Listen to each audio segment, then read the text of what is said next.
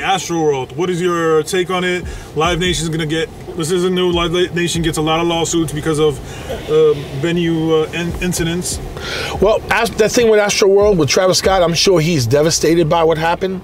Because, listen, nobody can predict that. I mean, but the bad part about it is, again, like I tell people about these concerts and stuff, you have so many people coming out, young people coming out to these concerts, man, and they all want to see these artists, and I get it because it's like big acts, and they overcrowd the place, man. People come in, there's so many people in such an area, so many tickets get sold, and the problem is that the fans are accusing Travis Scott of being insensitive, not stopping the show, not paying attention to what was going on. But he did. I think he did stop the show. I think he did try to stop the show. But he's got a hell of a lot of lawsuits coming his way. Him, the promoters, and even Drake.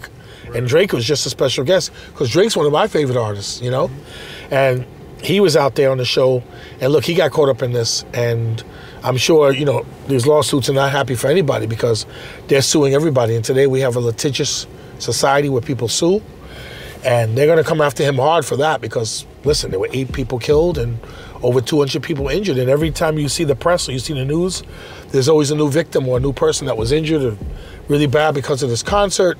And then they accused Travis Scott of this surfing thing that happened before where he encourages the crowd to or dive in the crowd or the crowd to get a little wild and crazy. Right. So all these things are going to be used against him, especially when it comes to a civil suit. Right, because this isn't new with Travis. Look, listen, I just started doing some homework, and a kid got paralyzed, ended up paralyzed because he encouraged the kid to like leap off a balcony into the crowd, and he was saying, no, it's okay, you could do it. The crowd is going to catch you. I mean, listen. I'm a fan favorite of Travis Scott too, right. And I don't think that he intended to do anything like that. I think he tried to just have a good concert, but unfortunately, this stuff happens, and it happened where people got killed. So now, in the future, you could believe law enforcement with these rap concerts like Rolling Loud and anything that has to do with big rap artists is going to be scrutinized. Big time. So be prepared for that. In 2022, you're going to see a lot of these big venues scrutinized, a lot of these artists that come out have these shows. Is it fair? No, it's not. But they're going, because of the things that have happened in the past, and when these things happen, people have to prepare for them, and they have to be, you know, accountable. Right. Because now they're not just suing Travis Scott and Drake and Live Nation. They're suing the venue. They're suing the security company that probably has the venue.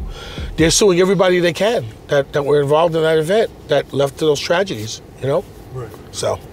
There it is. Any last words? I just hope that we can have a good holiday. Thanksgiving's coming up and Christmas. Right. Hope everybody has a wonderful holiday season. Hope the violence stops. I hope that a lot of these rappers, for their sake, stay out of trouble for 2022. And the beard is right.